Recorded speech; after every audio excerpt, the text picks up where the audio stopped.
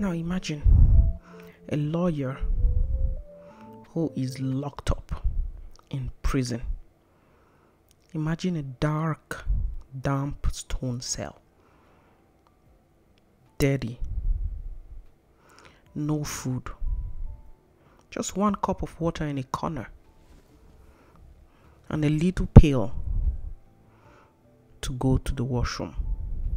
Chains all around his legs and his hands.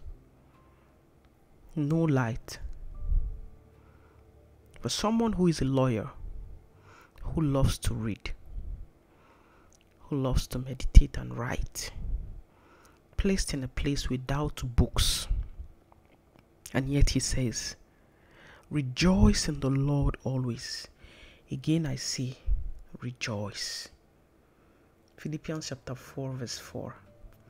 And this was exactly the story of Paul the Apostle.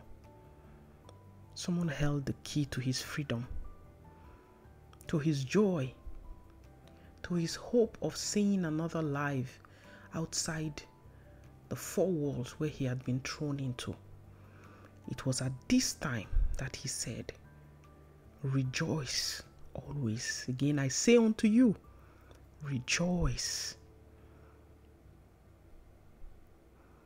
Even if someone holds the key to your freedom, to your prosperity, to your success, to your progress, do they hold the key to your hope, to your joy? When it comes to joy, the Apostle Paul is one you should and I must emulate. He creates a kind of mindset that's a shift from the common mindset that you would expect from someone who was once a noble person and all of a sudden becomes a prisoner. He sees the gift in any circumstance.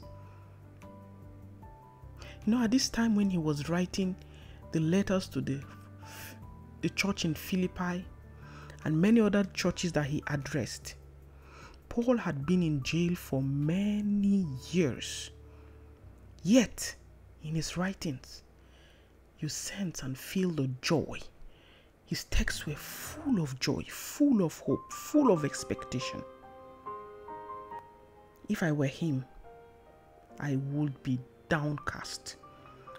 I will be complaining, discouraged. I might not even be able to pray. Talk less of encouraging other people to still believe.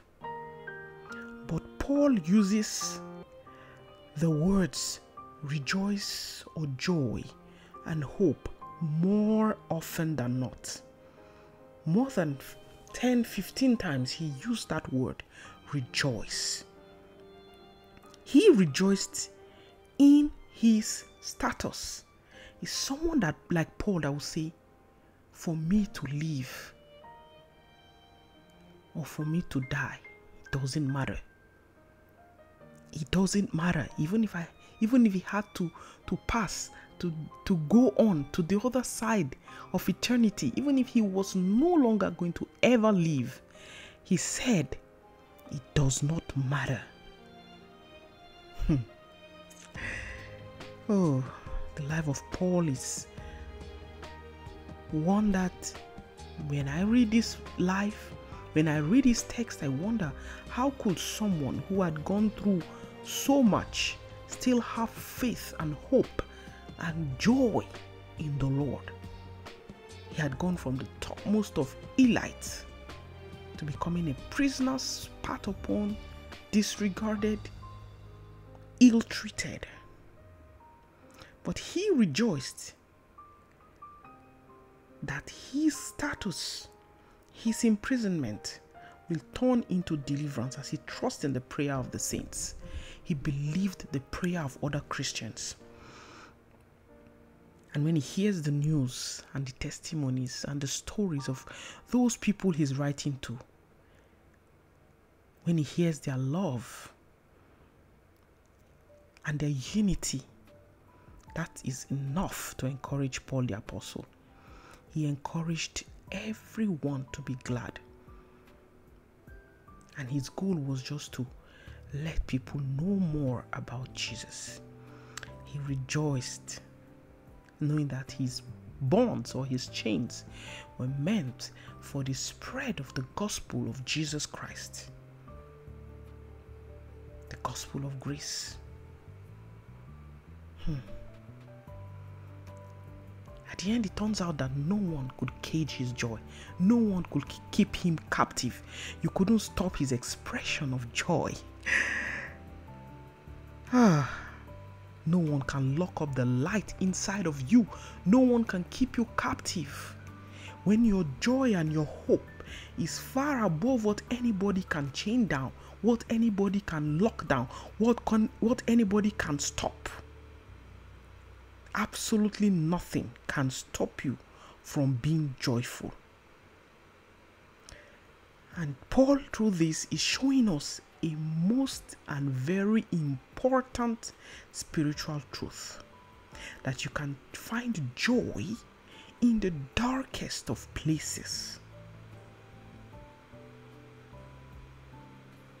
And if you cannot find joy in the darkest of places, then you have no gospel. The gospel of Christ is defeated. But if you are able to allow the gospel to shine through the most broken vessel, the most darkest moment, the most broken situation, and the most broken heart, that's when you become a beautiful vessel in the hands of the Lord. We may not be able to rejoice in the middle of fear and death and sin and heartbreaks, but we can rejoice in God Himself, in His character, in His person, in His ability to redeem you from anything that you're going through.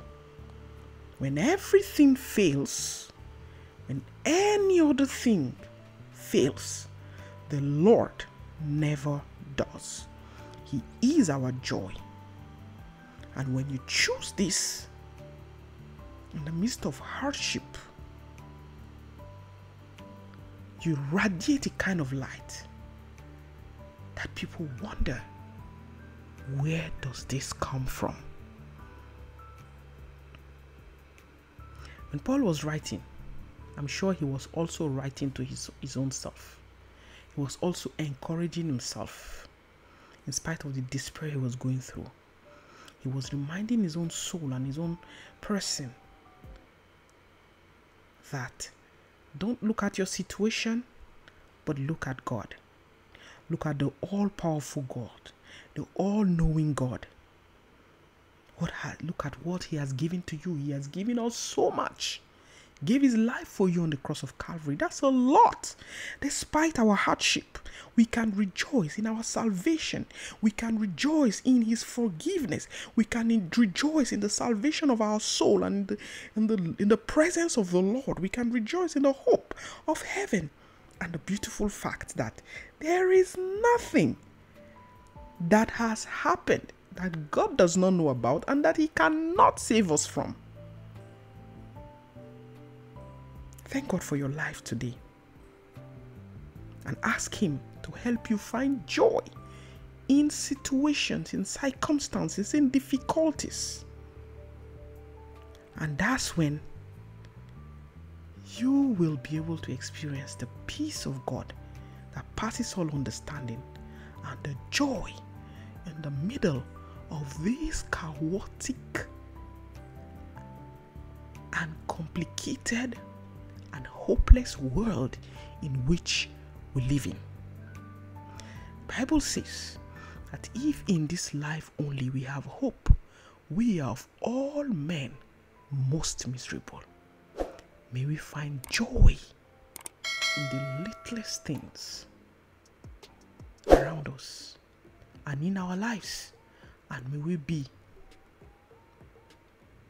vessels of joy to all around us. God bless you.